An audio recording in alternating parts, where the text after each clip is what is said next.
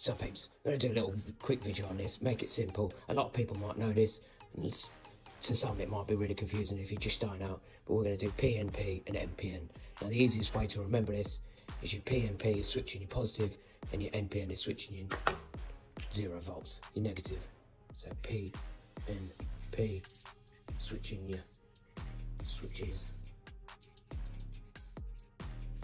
your plus volts. So if you had a simple diagram,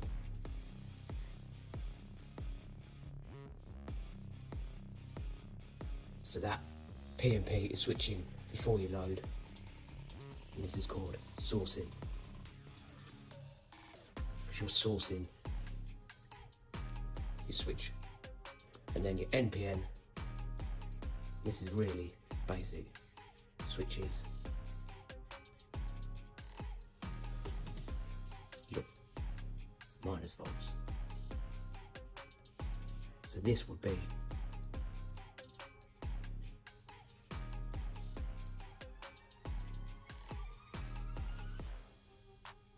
after you load, and this is syncing. You're syncing the ground or the 0 volts. So how it works in sensors is it doesn't matter what type of sensor it is, you'll have a thing called a transistor that's taking a signal from the voltage of the sensor. So how that works, you just got to think of a transistor as a PCB relay, where we're taking a small voltage and we're controlling the switch voltage. So your PNP is going to be switching before the load. So your sensor will see the object, it'll send out a small voltage down to this transistor, which is holding back the switch voltage, and then once that's made, that'll allow it to flow through. And then your PNP will look like this on your schematic.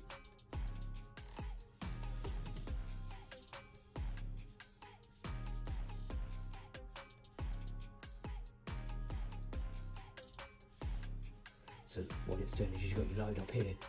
This is going to make small voltage here, making this transistor down here, and that's allowing the path down to ground or 0 volts. Where up here, you're making this transistor and it's allowing the voltage to come through and switch your load or your coil.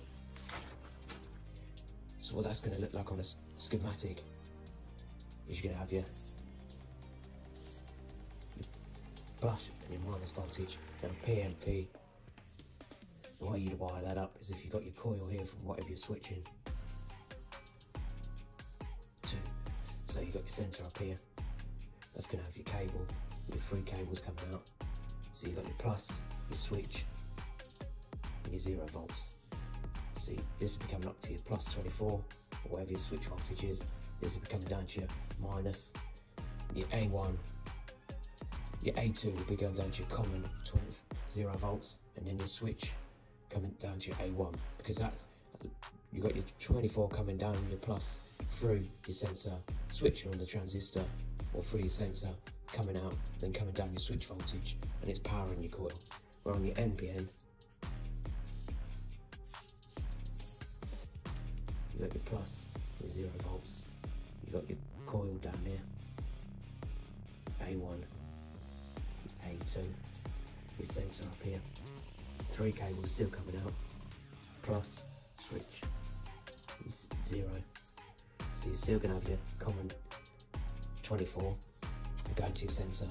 Now we've got a common 24 going down to your coil on your A1, your zeros going down to your common 0, but this time round your switch is going to be going down to your A2. So what this is now doing is you've got a common 24 on the coil, but you've not got a path down to 0, because until this then switches the transistor and then it makes you 2 0 volts. And I'm going to do it, I'm going to get a contactor and some sensors and show you how to do it. So as you can see,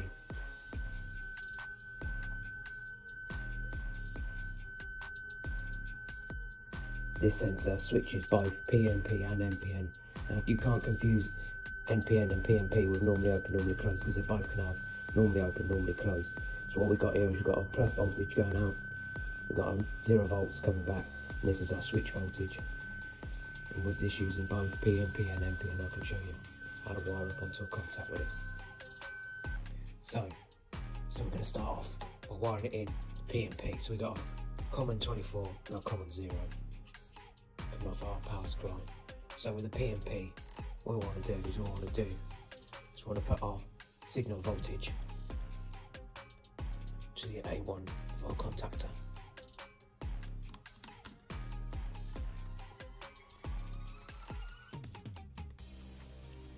And our A2 is going to be going to our common 0.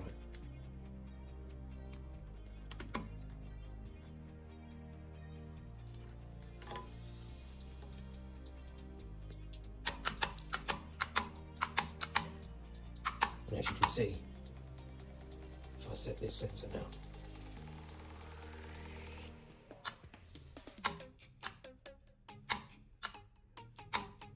because that voltage is coming down positive, it's coming through the sensor, then switched inside the sensor, coming to our A1, then through to the 0, and then the NPN is going to be the opposite, and then with your NPN it's the complete opposite. So what we've got is still got a common 24, common 0, but now what we're wiring in is we've got a permanent 24 down to our coil and our contact, and then we're now switching on the neutral, on the 0 volts. So as you can see,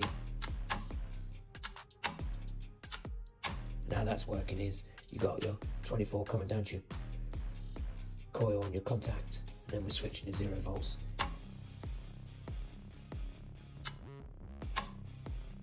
Because until that's made, you've got no path down to 0.